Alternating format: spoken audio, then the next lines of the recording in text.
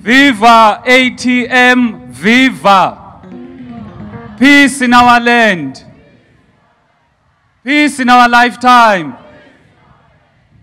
Our manifesto that we are unpacking today, it is not promises.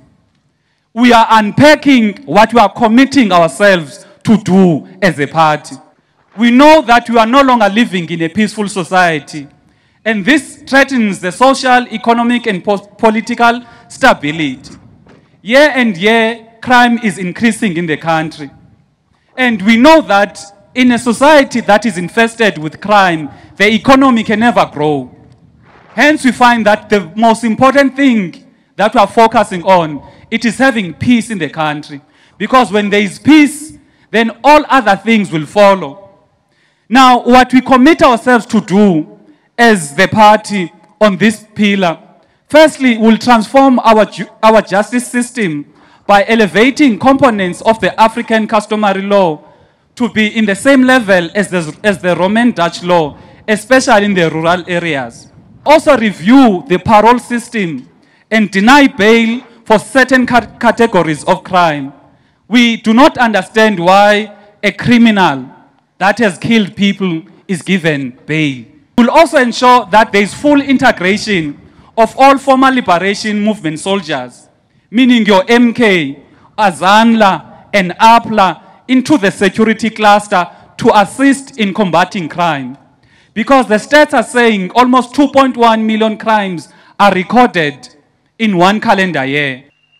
We are in a period now where we are campaigning. We have the 16 days whereby we are campaigning of no violence against women and children. This campaign was started in 1998. It is 20 years later now, and the gender-based violence, instead of decreasing, it is increasing. We can't live in a society whereby the taking of human life is a normality.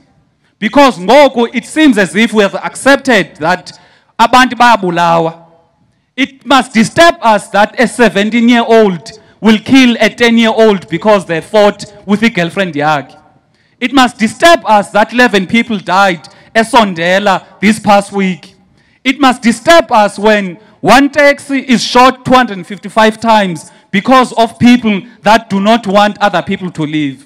We cannot live in a society whereby criminals are having it easy. Criminals are enjoying themselves and they are in peace. And the majority of the South African citizens are living in fear. It is for that reason we are saying capital punishment must be brought back to restore order and restore peace in this country.